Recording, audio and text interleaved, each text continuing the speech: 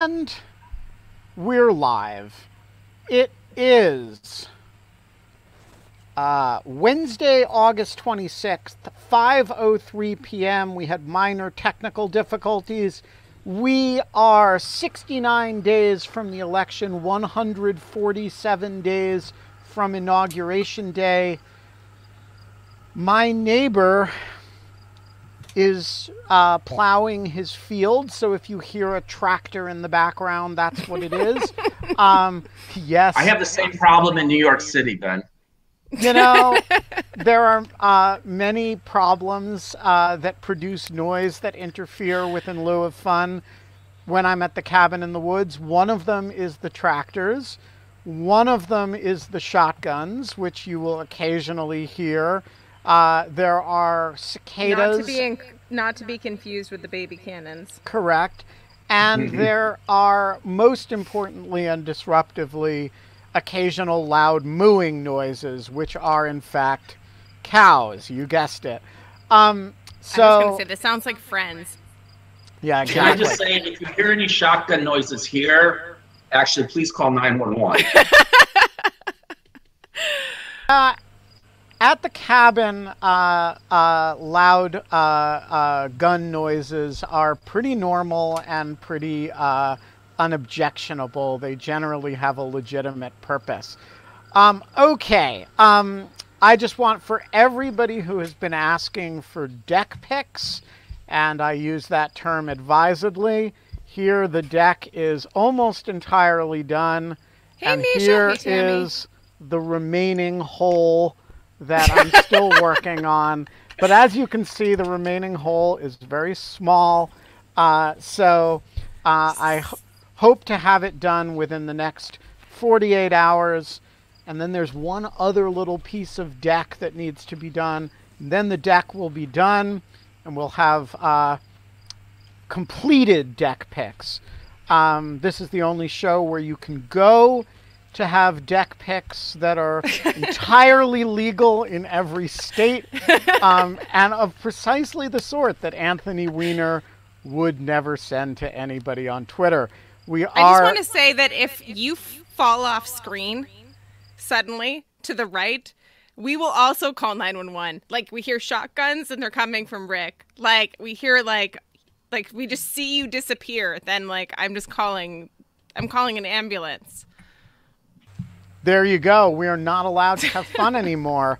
But in lieu of fun, we have Rick Pildes, NYU law professor and one of the most diversely interesting law professors around. I promised you all a fun story about Rick Pildes, which was actually how we met, and I'm not going to let you down. It was I was 2000. supposed to ask about this. I have no memory. I don't know what's coming. No, you have no idea, and there's no reason why this incident would be memorable to you, but it was memorable to me. It was the first time we met, and I had been invited by, I'm going to keep all of Rick's colleagues' names out of this, because this story could be embarrassing, or at least should be embarrassing to several of them, and I'm gonna use it to be flattering to Rick and unobjectionable to his colleagues. So I was invited by one of Rick's colleagues to give a talk on one of my books at NYU Law School. And what I didn't know about this invitation was that it was basically, the murder hornet invitation to the queen bee of a neighboring hive to come over for some like a brief chat about territory or something. And it was the most hostile audience I have ever addressed. And we sat around a table. Law professors are famous for this shit. Yeah, it was, we sat around a conference table. It was all really polite. And the questions were aggressive and mean and, I would say the nice word you could use for them was challenging. The less nice you could use for them was really mean and savage. And it was definitely, as this thing heated up, it was increasingly apparent to me that this was an effort by people to see whether I could take it. And so every new questioner, I was kind of nervous about, like, who would this person be? And if they said something nice, what would be the, like, what was that, the smile in anticipation of jabbing the knife between your ribs kind of thing. And so over sitting against the wall was Professor Pildes, and he greeted me with an impish grin and said, "So, Ben," and he spoke very slowly, so I was kind of, he said, I just want to thank you for the non-political fashion and the non-partisan fashion in which you have sought to address these issues. And these were counterterrorism issues. This was at the very end of the Bush administration or the very beginning of the Obama administration. And he went off on this fairly long, impish soliloquy that was all... I like the double use of impish. Yeah, no, it was... no, you know, at my age, that's a compliment. It is a This was a number of years ago. Apparently. This was in 2008 or 9. There are a lot of other ish words that he could have used. And it was before lawfare, actually, and it was framed, not framed at all, as a rebuke of colleagues for being, shall we say, inappropriately aggressive. It was framed as a cheerful commendation of the way I tried not to be political about counterterrorism matters, and thereby sometimes antagonized people, and then proceeded to ask a really interesting question about congressional authorization and counterintelligence questions, and single-handedly changed the tone of the entire conversation. And I appreciated it enormously at the time. I've never been able to tell. I never known whether it was. I'm going to use the word impish again. Just an impish desire to say, "Hey, cut it out," to a bunch of people around the table, or whether it was done entirely naively, but it amused me a great deal at the time, and we have been friends ever since, though sadly out of touch. I haven't heard from Rick in a long time or been in touch with Rick in a long time, and it is great to see your face, and welcome to In Lieu of Fun. Thanks for that. That was worth the price of admission for me, being reminded of that. And actually, as you tell that story, I do conjure back up the setting, the people involved, your description, which I think is a pretty accurate one. Oh, so Ben, thank mute you yourself. for the story. Oh, sorry. There's the echo disappears. Okay, go ahead, Rick. How many of these have you guys done? You're 153. So by like 400 or so, you'll kind of get. No, I don't think so.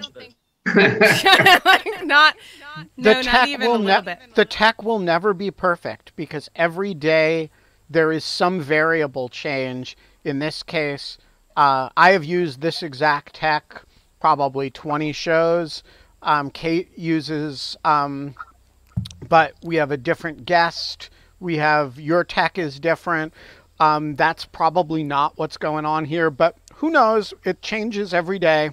And so we, we try to keep it fluid. Yeah. It's a very funny, we've like Ben came up with this like show idea, and we've been doing it since March 25th, every single day. And that has just kind of been like a pretty remarkable thing. And we have had bigger tech problems? I would say without a doubt. I would say Jack Balkin was one of our biggest tech problems. Like, that was awful. There was 10 minutes that we had to do tech support, and Jack is pretty tech savvy, but like it just wouldn't, like we couldn't get it to work. But anyways, Rick, it is so great to have you here. Thank you for joining us. I haven't seen you since you de-embedded from Facebook most recently, I think. I know. I actually told the story, I think, when the crowd asked for you to be invited on, and I was like, oh yeah. And Ben was surprised that I knew you, and I was like, let me tell you the funny story of how I met Rick Pildes, which was like in this, which was in the workshop at Facebook. And that was kind of a funny story. But yeah, I'm just super excited to hear your take. I'm interested to hear, like, you told me that you had been signed on with CNN. I don't know, like, what you're doing with CNN or like what's going on, but like, I'm just super interested to hear how you're handling every day. You must be so busy. Well, it's kind of funny coming full circle in a sense. So back in 2000, what is that? An airplane? Oh yeah, that might actually have been an airplane. Okay. Anyway, back in 2000, when I had first moved to NYU from Michigan Law School, where I began teaching, and the whole Bush v. Gore litigation began to emerge, because I was in New York, I think, NBC got a hold of me fairly quickly, and they brought me on as their kind of legal commentator for breaking events in the courts, which turned out to be virtually every single day for about 35 days. And I actually had a fantastic experience doing that, in part because NBC very much let me be an independent academic expert. They weren't trying to push me into any kind of a partisan box. They didn't pair me up with partisans. And so that was a very good experience because it's sustained conversation. It's not little sound bites. And I haven't really done anything, at that level since then. And then CNN just got a hold of me this summer and has now retained me starting in a week or so as their academic expert on voting issues in the election through January. So I think they're anticipating the possibility that we may have issues that go on well past election day. But in any event, I'm looking forward to it. I've always felt that it's incredibly important when it comes to the democratic process that people have information, access to knowledge. In our culture, it's become so hard to find people who are not highly polarized about these issues, maybe understandably. I try to do my best to call the shots straight as I can about the law. And I hope to bring policy perspective to the issues as well. But in any event, yeah, I'm looking forward to that. We'll see how that goes. So one of the things that I wanted to ask you, one of the things that Ben and I have been kind of mulling over a bunch, and like Nate personally, who's been on, has not been able to kind of like talk to us about, is like what the decision desks are going to look like for an election day that stretches into an election month. Like basically, with all of like the vote counting from absentee ballots and mail-in voting and everything else. And speaking from a perspective of Bush v. Gore is actually perfect because, I mean, you went through that, you lived that. I'm just very curious what you think, or like have you been consulting or talking to any of the major networks about how they're going to report election night? I feel people have gotten into this mode over the last 20 years of, well, actually, basically 2004, so like 4 elections, of expecting results that night or the next day. Yeah, so I've been on several election task forces over the last several months. One of the messages that I think has gotten communicated and absorbed, at least by sort of the more mainstream media, is you have to start educating people to understand that we may very well not have a result that they can call on election night. And it may take several days, it may take a week until we're in a position to declare the networks a result. Now, just to be clear about this, the networks don't actually declare the winner of the election. That's determined by state officials in a formal process. Yeah. But we're used to watching the networks declare the winner based on the data they have and the analysis. That's wonderful. Yeah, go ahead. Sorry, I didn't want to cut you off. Well, so I think that you are hearing a lot from the major media outlets that indicate they understand this, and they are actually trying to get people prepared for this.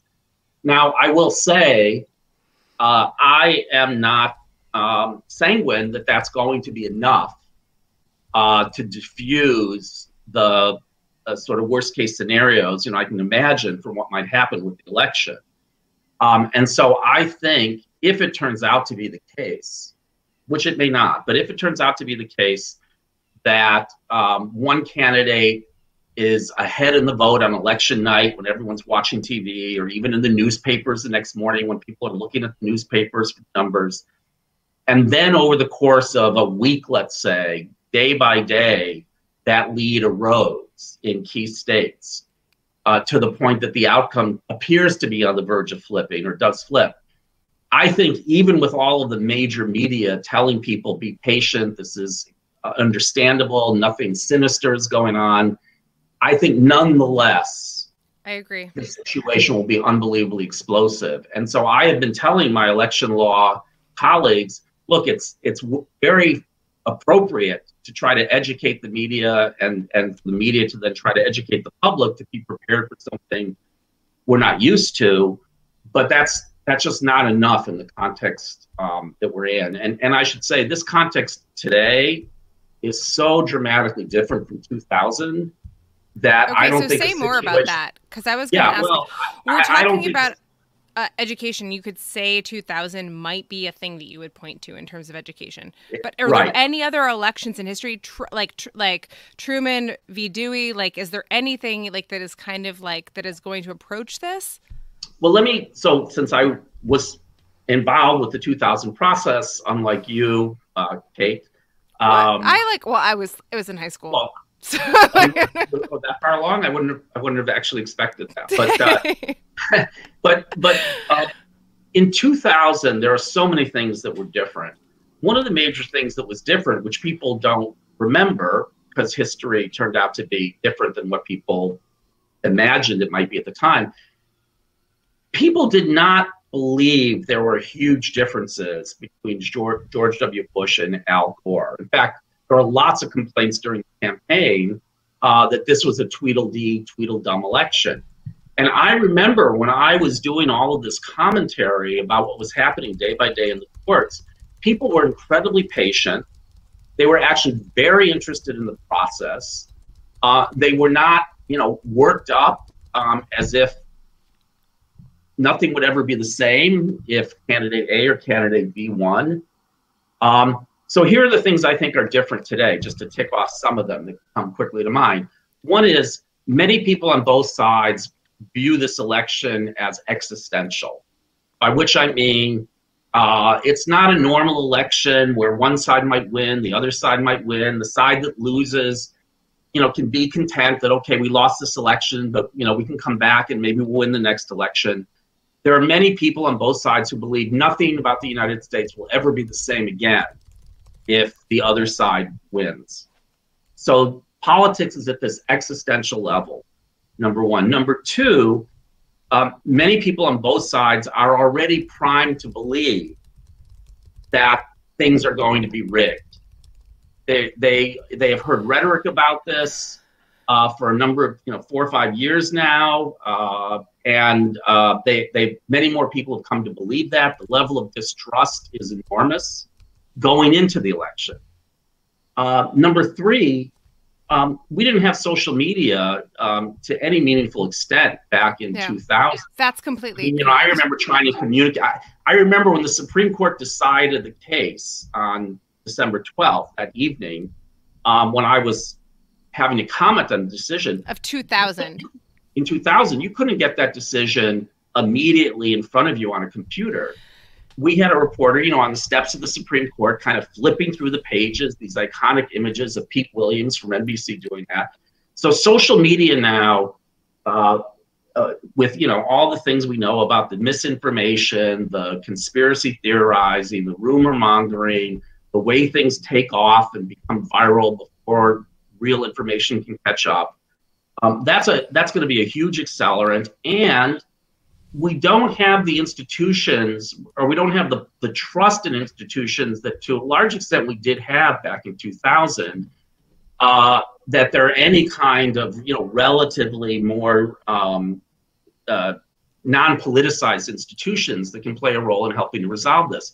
So by now, the courts have come to be seen, rightly or wrongly, by many people on both sides, state and federal court, U.S. Supreme Court as well, as they're seen through the polarized partisan lens that has consumed all of our institutions.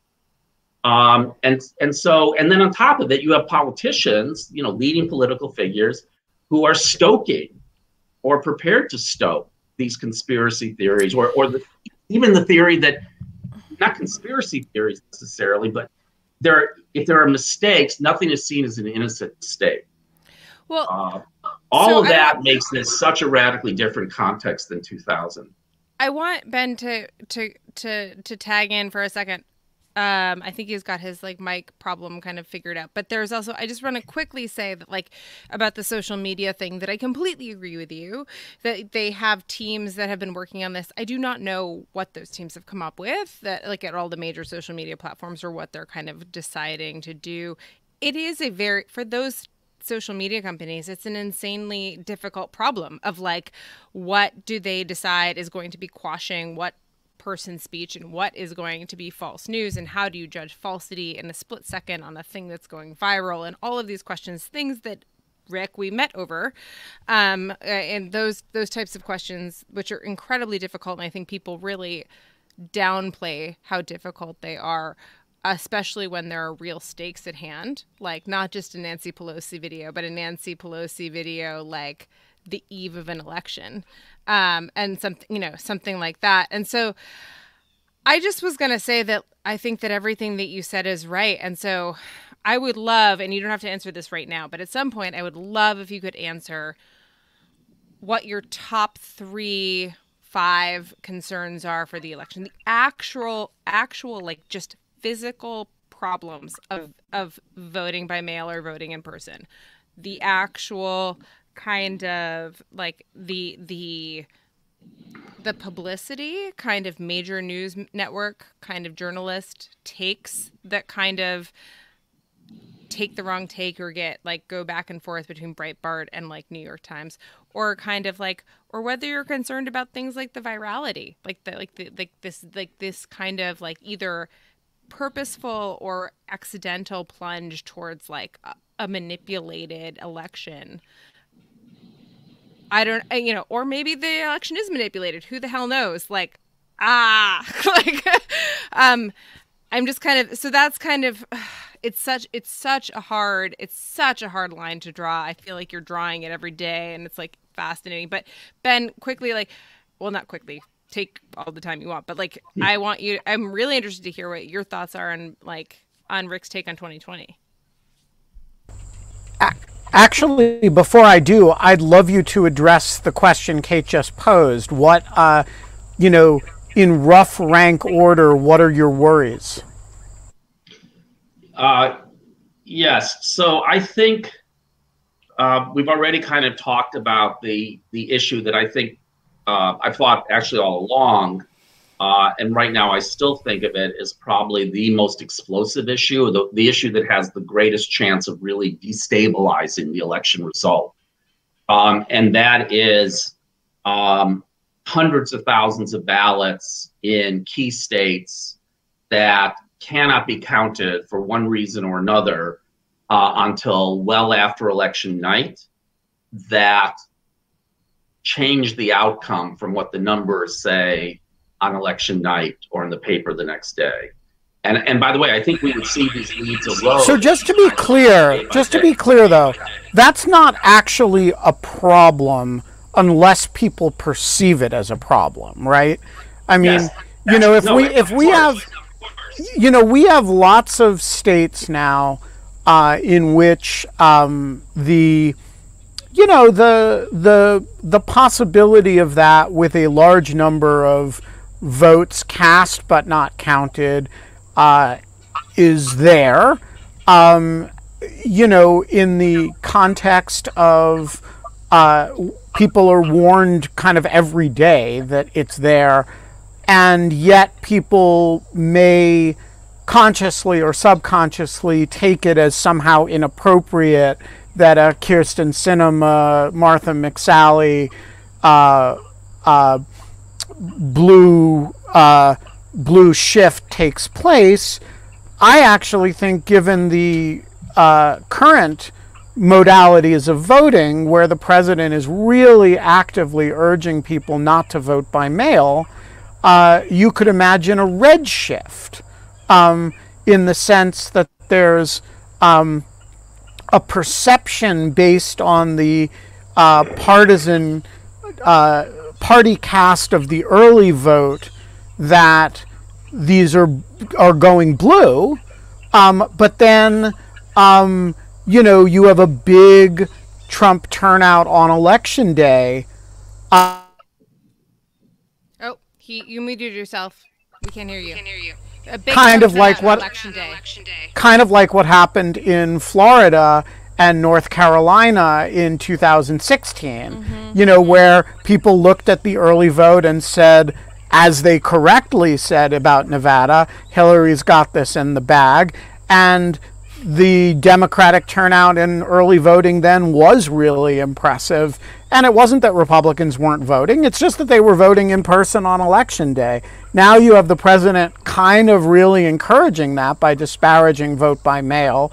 And I wonder if people's belief that there is a blue shift after election day because of residual mail votes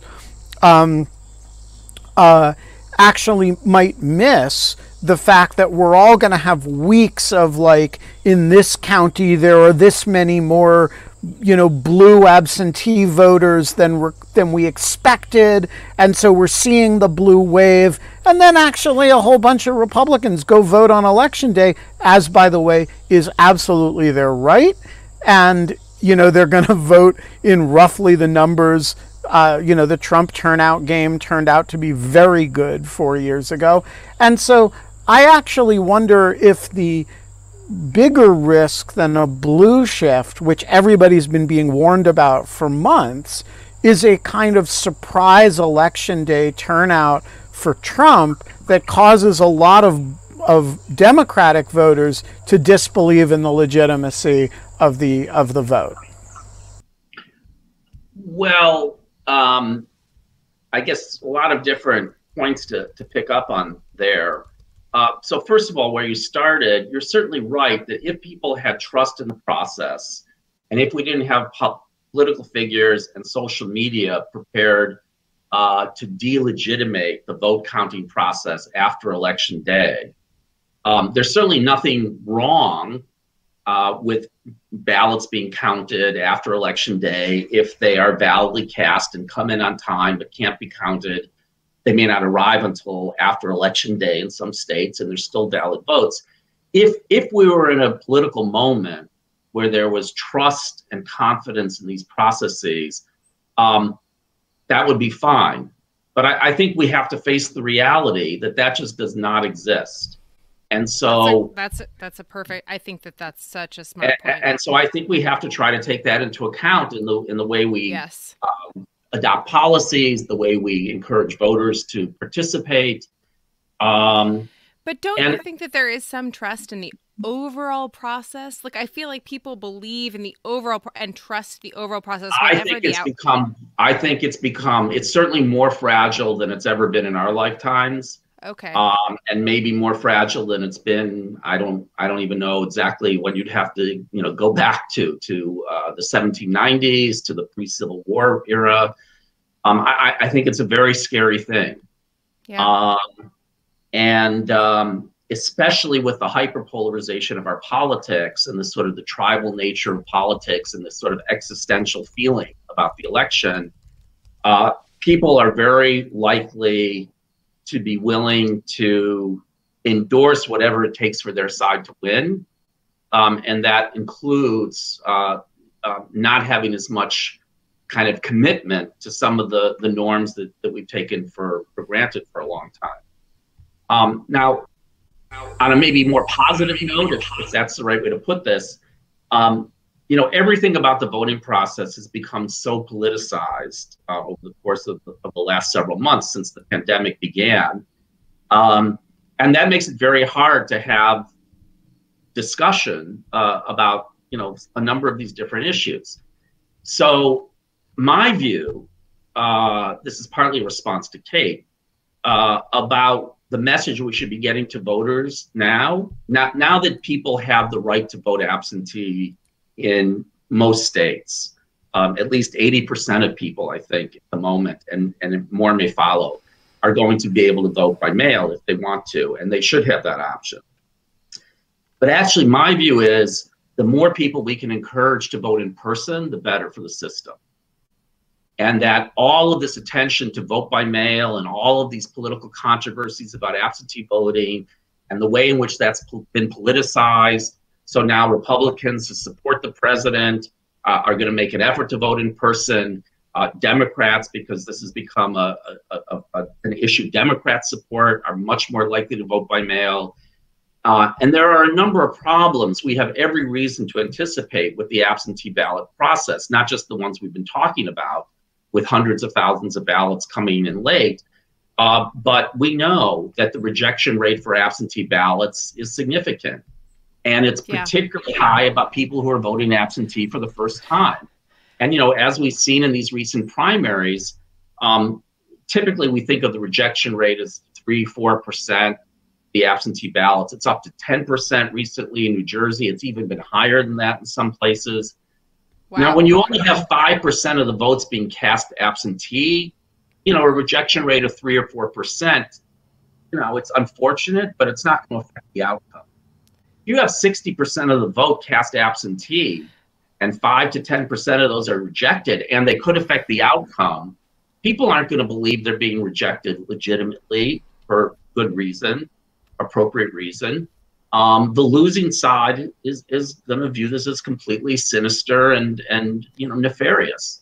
So can I ask and so, yeah. Sorry, go ahead. No. Well, so I think, well, I do want to stress this because I think this message has not gone out at this point very well, and certainly not gone out to Democrats or independent voters.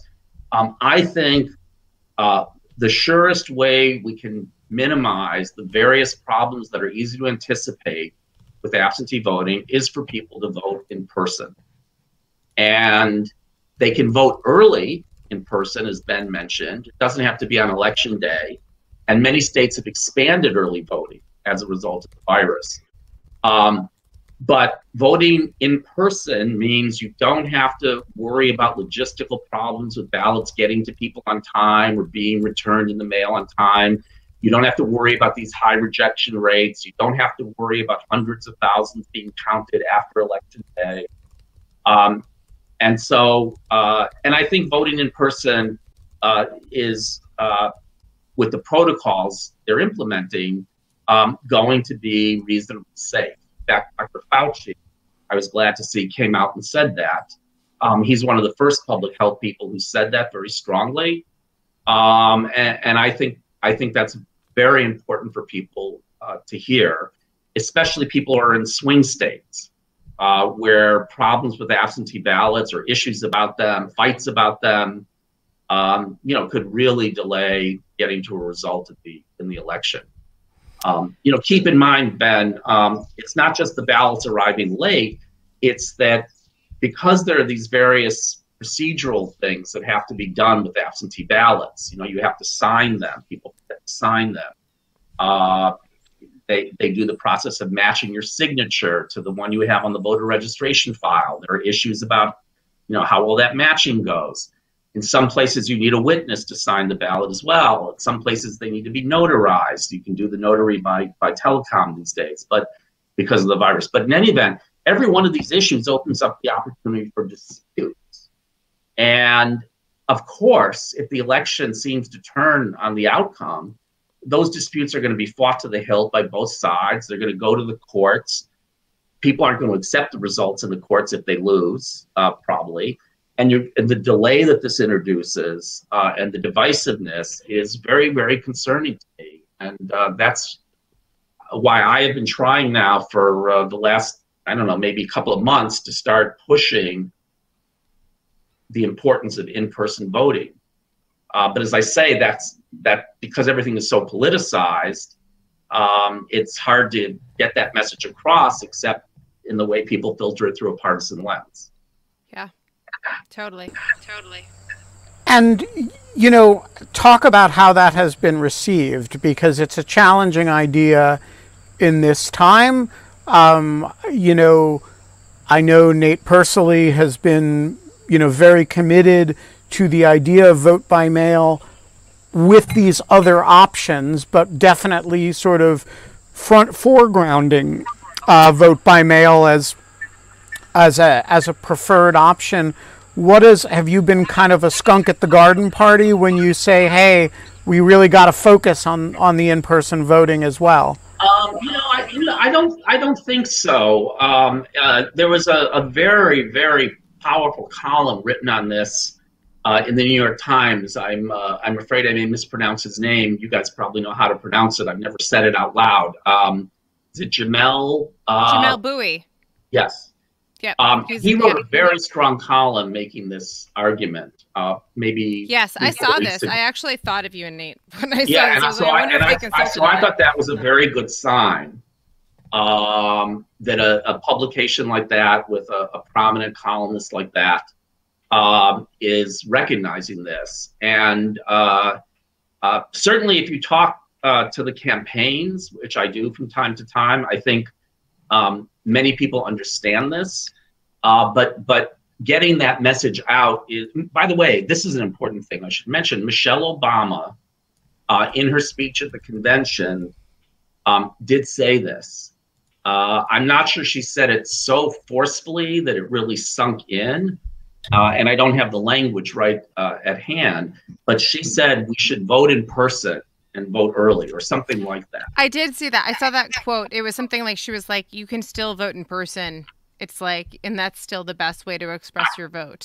Something like that. And I thought that was a signal moment that within the Democratic Party, there is more conversation about this, and that some leading figures in the party are now trying to say this. Now, I don't know how broadly that message will penetrate before the election, and I don't know how comfortable people will end up feeling. Keep in mind, I wrote a piece with a couple of top epidemiologists on some of this about voting in person. Keep in mind, you're going to be socially distanced while you're waiting in line, and a lot of these lines are going to be outdoors rather than indoors at the polling places. But when you go in to vote at the polling booth, you're next to somebody for 2 minutes or 3 minutes. It's not so different than being at the grocery store. Yeah, you're facing forward. You're not talking to each other. There is some kind of divide between you. Now, in some places, it doesn't extend above your chest, but in some places, it actually does extend if they have curtains, for example, even to your face. And I think we know from the epidemiologists that the duration of exposure to somebody who's infected is very, very significant in whether you are likely to get infected yourself, or even how severe the infection is if you do get infected.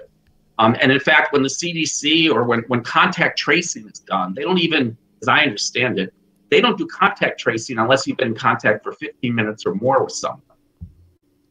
Mm-hmm. So you're not going to be next to someone for 15 minutes in the polling booth. So I actually think there's very good reason to believe that the health risk of in-person voting under the conditions it's going to be conducted will be actually quite minimal. And by the way, we haven't mentioned, most people will be wearing masks when they go to vote. For people who don't wear masks, it may be that there needs to be maybe a separate area for voting or something like that. But there'll be a high level of mask wearing among people who go to the polls. Won't be anywhere close to 100%.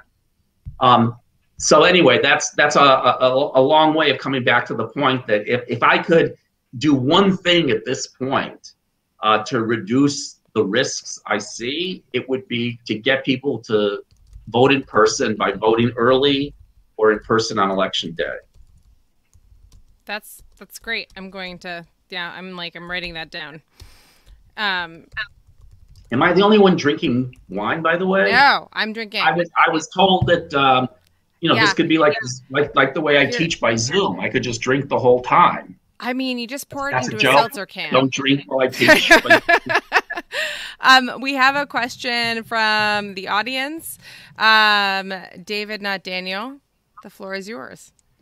Thank you so much. Really interesting, fascinating about promoting in-person voting. One of the observations that many people have come to over the last 3.5 years is that democracy is neither guaranteed nor inevitable. So what are the 2 or 3 suggestions that you would offer to ordinary citizens of actions that they can take in the near term to preserve or enhance democratic institutions? Wow, that's such a compelling question. And I wish I had a couple of easy answers to that. Obviously, the first thing I'm going to say is get out and vote. Be politically engaged enough to try to hold people in power accountable. But there's a whole range of ways of doing that. But I will say that, as you kind of intimated in your comments, we have forgotten how much a democratic system or a constitutional democracy inevitably depends not just on formal rules and formal statutes, but on all sorts of cultural commitments to the democratic process, norms. People sometimes refer to them as the infrastructure of democracy. And I think those can take a long time to establish, but it's very disturbing how quickly they can come unraveled. And we have certainly, not just in the United States, but in the Western democracies in Europe, and even more so in the ones in Eastern and Central Europe, we have seen how much stress these necessary commitments to democracy are now under. And I don't know that there's any easy way to put them back together. For example, social media, I think it's a significant contributor to that.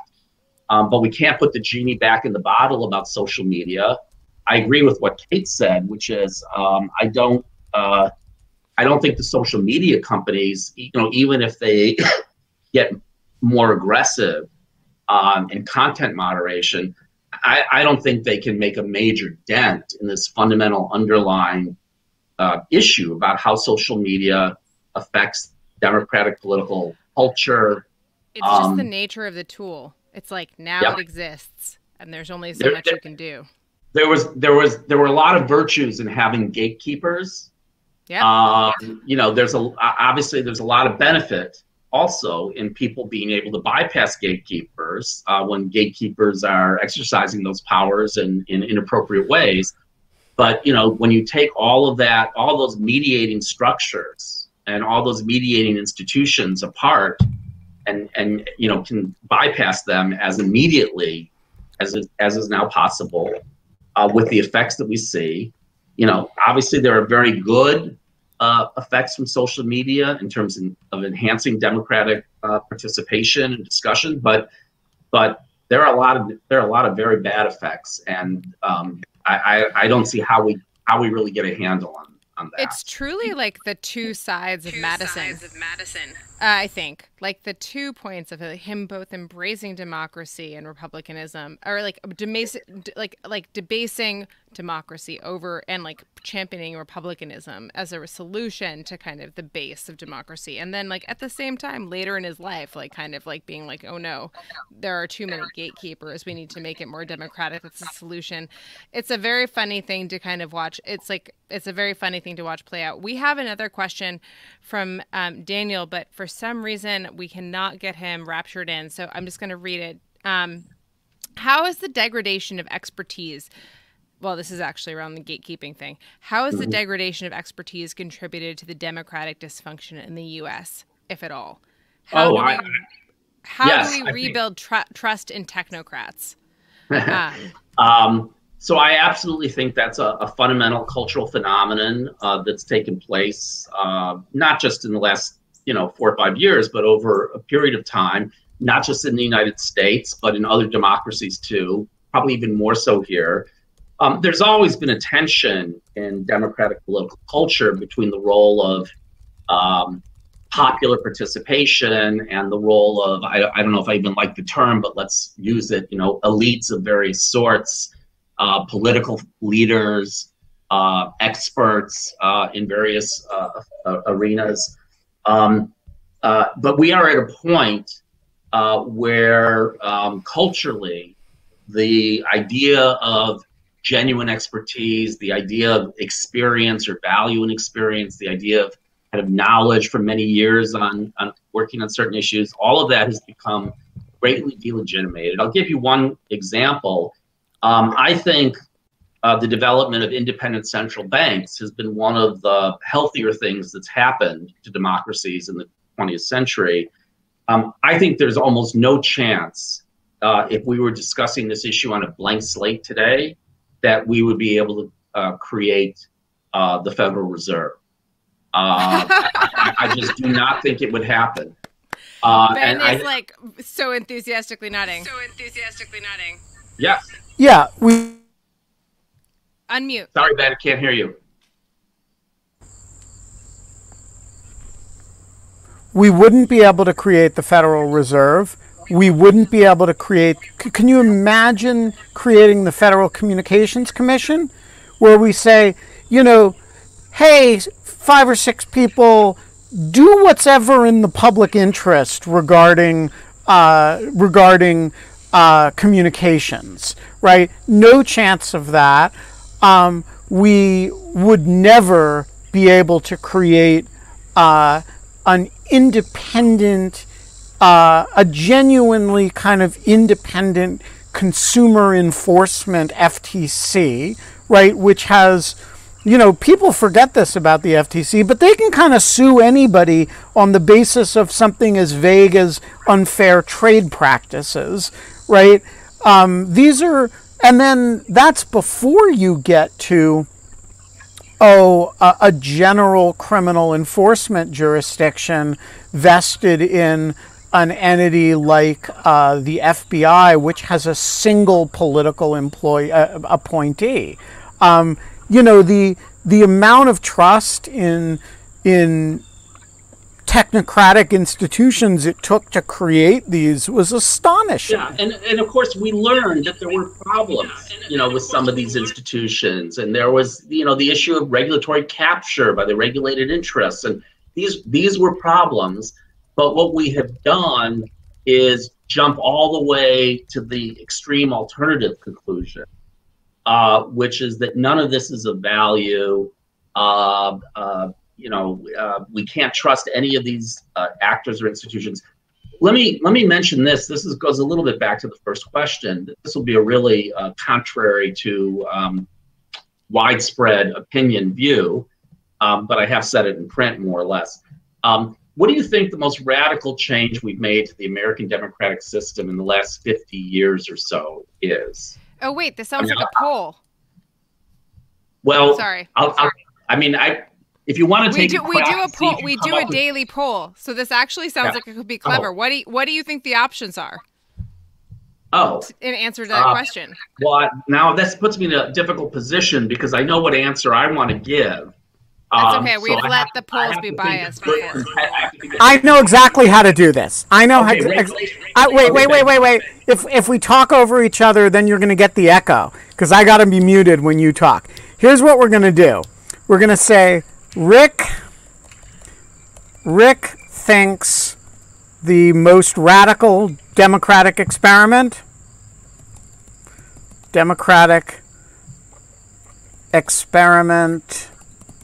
in the last 50 years is. What do you think it is? I've seen some of the chats here, so I want to take one thing off the table, which I understand people might offer. Some people say the Voting Rights Act, and of course that's of huge significance, but that's more than 50 years ago. I bet I can guess. That date. That's 1965. Oh no, you haven't. Okay, crap. Okay, so that's so the Voting Rights Act is off the table. Ben, okay, are you gonna come up with a bunch of options? Well, no, because we can do it as a bunch of options, or we can ask people whether they agree with you, and then we can see whether. In advance, they won't agree with me. All right, let's give options. Rick, list 5 options, including yours, but don't list yours in any known order. I hope I can even come up with 5. So let me offer a few. The end of the fairness doctrine in media, the regulation of campaign finance, or Supreme Court decisions not Citizens permitting United. the regulation of campaign finance. Yes. Sorry. The shift to using primaries to choose the presidential nominees as opposed to the convention system, which existed until the 70s. Let's see.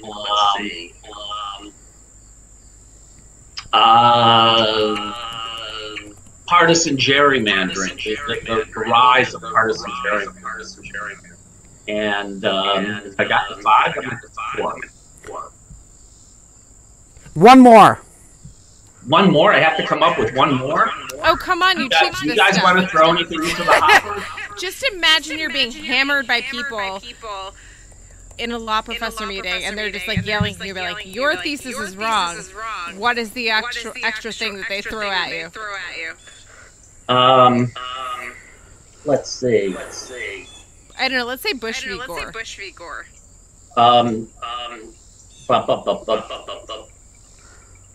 I'm sure there are others. Let's say the role of the courts in politics, which has changed dramatically since the 1960s and certainly continuing for the last 50 years. Sure. Yes. I was kind of thinking of that epitomized by Bush v. Gore. But yeah. Okay, now I want to see this poll. I'm excited.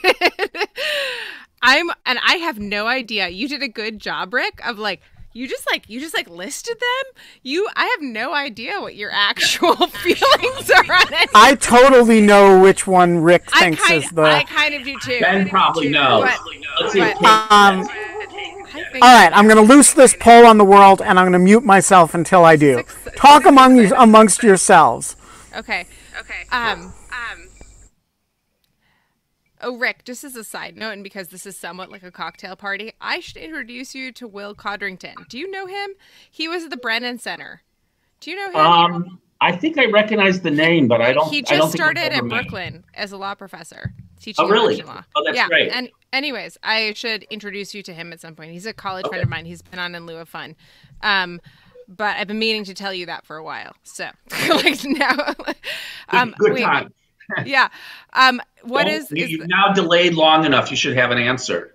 I know we don't have an answer. We don't have the poll yet. Ben's fixing type. I thought you were going to give an answer. You were going to choose among. I can't choose until the poll is unleashed in the public, and then they give their. Okay, so now the poll's live. Okay. So you are voting for the one that you think is the most radical, not the one that you think Rick thinks is the most radical. Okay. Well, I voted for both. I agree with Rick.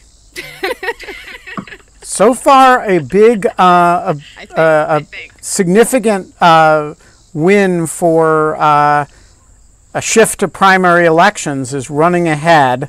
Partisan gerrymandering is making a play for it. It is getting ready to pull ahead here. We're just prepping. Partisan gerrymandering is they are neck and neck. Schiff to the polls with 17. Partisan gerrymandering is pulled ahead at 20. 21. 20. People are vacillating in their votes. I think people are doing that on purpose. Shift to primary. It is a tie. Oh, and well, it's pretty close. It's kind of a tie. Should I say what I think? What was your vote, Ben? Well, I don't get to vote. I literally don't get to vote. What do you think Rick's vote is? Oh, and Rick clearly believes it's the shift to primary elections. Yes. I'm right behind that with partisan gerrymandering, frankly. I actually don't believe that partisan gerrymandering is a reform of the last 50 years. It is, after all, named for Mr. Elbridge Gerry. Oh, well, that would be like, I would just mean gerrymandering. You have a particularly sophisticated, audience, of course. I think most people take for granted that the way we have chosen presidential nominees since the 1970s is just the way a democracy does this. What other way could you do this? And in fact, for 175 years or so in American history, we always used a very different process, one which most democracies actually use in one form or another. And it may take too long to explain it properly here, but in this political convention system, in the 20th century, we did have a certain number of primary elections, but there were never enough delegates chosen that way that you could become the nominee simply by winning primaries. So you had to also be able to appeal to the party figures, national, state, local party figures who were chosen to be at the convention. It was sort of a combination of appealing to the outside path through primaries directly to voters and a more inside path through people who had experience with this person, who had a sense of how well they could work with other political figures, how good they were at governing, all of these kinds of matters. And they had to be, relatively faithful to the party's commitments. Once we got rid of that, in the aftermath of the, sort of catastrophic 1968 Democratic Convention and the war, the anti-war movement, the aftermath, and candidates could go directly to the voters this is the elimination of one of these filtering devices, the convention, in part because of the delegitimation of the value that was contributed by elected political figures, participating in this choice. Things like celebrity status, name recognition, money, all these things became much more important resources. Yes. And it became possible for figures, and actually Donald Trump is the kind of ultimate example of this, figures who have no experience in government, no experience, as some of the figures did who were chosen through the convention process, like Dwight Eisenhower, no experience of running massive organizations like the U.S. military. And in many ways, no really strong commitment to the philosophy of the party. And you could, you could take the party label hostage for your own purposes. That's because of this change that was made in the 1970s to the selection process. And this is actually an incredibly important part of democratic institutional design, but we never really focus on it in that way because it's not like a formal institution. It's not a rule. It's something that people also take for granted because every 4 years or 6 years they come to a process new again, and they just listen to what they're told. They just kind of like, this is how you do it. You take it for, maybe it's right on balance. That's a debatable question, of course. But it does have consequences for the kinds of candidates who run, because people won't run if they know they have to get the approval of both voters and party figures. Some people will just not run. we you didn't have like 15 to 20 people pursuing the office because there were these filtering mechanisms. It came down to 3 or 4 people, and like, Jack Kennedy, had to win primaries in a place like West Virginia to prove he was credible, he could be elected. But he also had to win the support of party Democratic figures throughout the country, which he did. I don't think this genie can be put back in the bottle.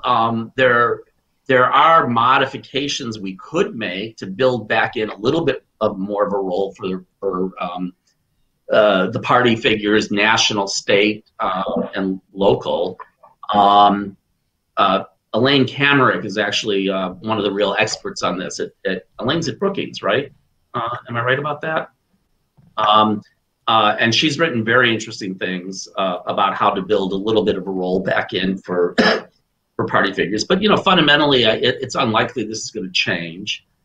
But it has huge, huge consequences, and we just mostly don't think about it because we just take for granted that it's natural. This is the way we do it. Who would ever think of doing it differently? Yeah. There is there's a cluster of people at Brookings, actually, as you know, Rick, who work on these issues. John Rausch, who has been a frequent guest on In Lieu of Fun, wrote a set of papers about what he calls political realism, that is all about the decline of party influences, and of course, my colleague Bill Galston famously said that the only real problem with the smoke-filled room was the amount of tobacco smoke. And of course, Elaine as well. So there's actually my section at Brookings, the governance studies section. I am actually one of the odd ducks who does not work on strengthening political parties. Yeah. So we have time for one more question, and then we got to wrap up. We ask the disembodied voice of Andrew McMahon to give the final question. Hi, Rick. So got a very, very quick one for you. So I've heard, I don't know how many times now, people say, oh, well, it's good that people are scared. That'll make them vote. And I kind of don't really agree with that. Just want your take on that. And then also, Kate and Ben, I don't know if you guys know Eric Segal and Chris Green, 2 law professors, but they're interested in coming on In Lieu of Fun. All right, I'll add them to the list, maybe. Yeah. At some point. They can get behind Rick in his second time on In Lieu of Fun.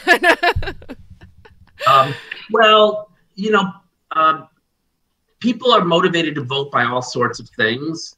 It takes some effort to get out and vote. It involves some cost of time and effort, especially in our system where Election Day isn't a holiday and it's on a weekday.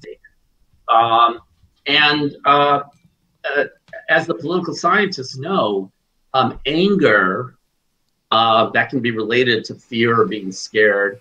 Anger is a very powerful motivator for getting people to turn out and vote, and fear of the consequences if they don't, and of the alternative.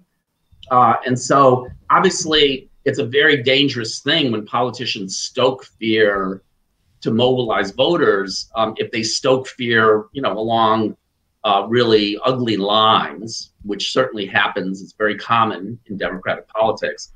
But people are motivated to participate by optimism and positive things. They're also motivated by negative things, including fear and anger. And I think that's, I don't know, an inherent part of democratic politics. It just should not be stoked along ugly lines. But if you're afraid of what's going to happen if these policies rather than those get adopted, that can be a very powerful motivator. And there's nothing wrong with that. Yeah, absolutely. Rick, this was an awesome and very fast hour and 5, like now we're like an hour and 10 minutes, but like honestly, because we make the rules, it can go as long as it wants, and we're making it all up as we go, so it's fine. So, like, I think you guys have figured out the perfect gig. You don't even have to buy me my drink. I kind of like that was the whole point. I know how much that glass of wine. That's why we designed it this way. It was entirely a money-saving thing. You know, if we had it at a bar or something, we'd give each other coronavirus and we'd be on the hook for your drink. It's just not the way we wanted to do it. This way, we don't even pay for your Zoom. No, and you can put in my face. Or your internet connection. The fact that I'm trapped in an apartment in New York City, I see your backgrounds of your shingled, the decks you both on. No, this is beautiful. He has a beautiful. I have a beautiful view too. But like, come to Cape Cod whenever you want. You can always come here. We have a upstairs with 2 bedrooms. It's lovely, and no one goes there except people that we don't like or want to talk to. So I'm just kidding. Well, this is a lot of fun. Rural Virginia. It's a 70% Trump county where there are more Confederate flags in this immediate area than Biden signs. Shenandoah. I suspect it'll be probably Biden will do a little better than Hillary did in Shenandoah County, but I'm not sure of that. But what was that? Hillary got 29%. Trump got 69-70%. But you can, when Trump people talk about the enthusiasm gap, it's obviously not a representative sample, but boy, is it dramatic. When you get off the highway in Shenandoah County, it is, whether there's a hidden Biden vote here that's just not showing lawn signs, but it's a remarkable display of the base not. I counted on the way from the highway to my cabin this afternoon when we drove in, and it was literally a 10-to-1 ratio. And the Libertarian had as many signs as Biden did, and there were definitely more Confederate flags than Biden signs. So, to anyone who thinks the Trump effect in rural America is overstated, take a drive. Take a drive. That is like a great piece of long advice. Like going into the election, I think is like, if you want to see what people are thinking and people are voting. I'll never forget in 2004, I'd worked on the Kerry campaign, and obviously Kerry lost, and there was like, and I was in college, and there was like this whole thing, and I just remember people like being like, no one I know voted for Bush. How could this be happening? And I had come from a very conservative part of this, of America, a very conservative part, and to hear kind of these liberals kind of all around me, which I had identified would be like, we don't know anyone. I was like, oh, like, yeah, let me tell you all about people who vote for like people you don't like. There's a lot of them. So, I don't know, maybe I shouldn't keep you, but I guess who cares? People can leave. Yeah, exactly. So just a little anecdote. So, in 2016, I was working sort of monitoring polling places in Pennsylvania from a data center. And everyone was focused on the concerns about these extremely long lines that were expected in Philadelphia, which existed. But over the course of the day, we started noticing very, very long lines in Lucerne County in Pennsylvania, a relatively more rural county. And the media was not picking up on this because they weren't out there in Lucerne County. But you could see these incredibly long lines of rural voters, many of whom who had not voted in the last couple of elections, who were showing up. And so it's a very big country with a lot of diversity. Yeah. So, Ben, do you want to sign us off, or do you want me to? You can point. I guess since I'm unmuted, I will do it. Rick, it's been a pleasure to see you again. Let's not let it go this long again. Tomorrow, folks, we have Margaret Taylor and maybe Quinta Jurecic, I'm not sure, from Lawfare coming on to talk about our mammoth project, summarizing what can you reasonably say about collusion based on the SSCI report. So that'll be fun for the collusion nerds. And until then, that'll happen 22 hours and 46 minutes from now. And until then, Kate. Oh man, you still kicked it over to me. I thought you were gonna handle it. I had tuned out. Okay. We don't have fun anymore. So in lieu of fun, we very literally have shifted to primary elections as a radical democratic experiment. And it sucks. See you tomorrow. Bye. Thank you guys a lot. That was really, really fun. I enjoyed it a lot. And Ben, thanks so much for that story at the start. It was great to be reminded of that.